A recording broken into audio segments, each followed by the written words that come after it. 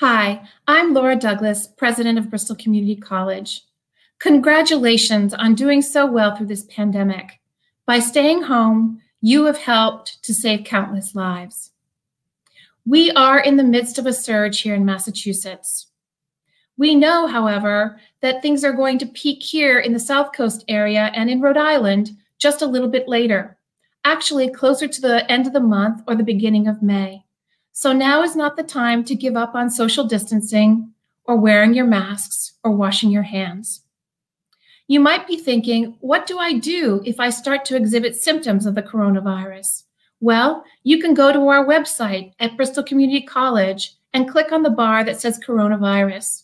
We have a lot of resources there, including some surveys to help you understand whether you might have the virus if you're exhibiting certain symptoms. Now is the time to keep up the good work, Bayhawks. We've got this. Remember, stay home, save lives, be healthy. Our goal is to get every Bayhawk through this terrible pandemic. Thank you.